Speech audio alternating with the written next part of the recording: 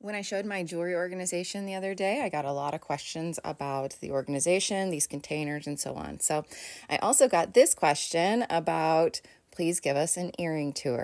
So first things first, someone asked how I do my necklaces. This is it. I really just have a lot of dainty necklaces. The early 2010s with all the statement necklaces. I pretty much just wear chains now. I prefer to have over-the-top rings and over-the-top earrings. And so I have my earrings all put in these 4 containers, and let's get into it. This container is from the Dollar Tree. It's just for my medium-sized earrings.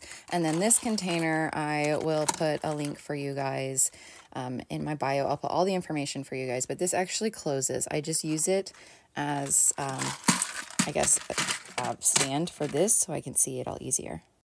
This was the earring container that everyone was most interested in. It does close, and I don't even know what this is actually meant for organization. I decided to use it for my earrings. So I don't really use this lid, but it would be great for traveling. And yes, I just hand wrote labels because it came with labels, and I just wrote on them. I do have a label maker, but for the time being, this worked. So I don't have a lot of different colored earrings, as you can tell. Red is really the only one. I have a couple multicolored earrings that I put in these, but let's go through them. I decided to lay them all out so you could see them best. You guys saw these thrifted earrings the other day. The velvet bows are from Shein, and the bottom are thrifted as well. The metal circles are from Shein, and these bottom ones are thrifted too. You see a lot of 80s, 90s style with the thrifted. Both of these sets were from Amazon. I love the multicolored ones. Same with these. Again, both are Amazon. These go great with solid colored shirts.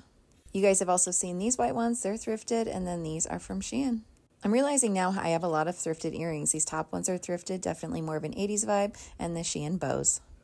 More Shein, and these are thrifted. I don't wear these as often because they're the same color as my hair, but I love them. These top ones I got from my friend's boutique, and these bottom I got from Target. As you can tell, I love hoops. The bottom ones look like my white ones. I thrifted those, and the 2 top ones are Target. I like having a matte gold option.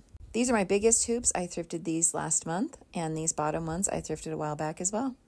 These top ones are from Amazon, more of a cowgirl vibe, and the bottom are from Target. Again, a matte gold option. These top ones are from Amazon, and the bottom 2 are thrifted. I love that dainty middle one.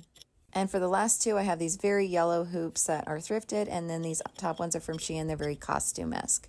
So that is it for this container. Let's move on to my really big earrings. These are from Shein, very lightweight, and then these are from my friend's boutique that are great for vacation.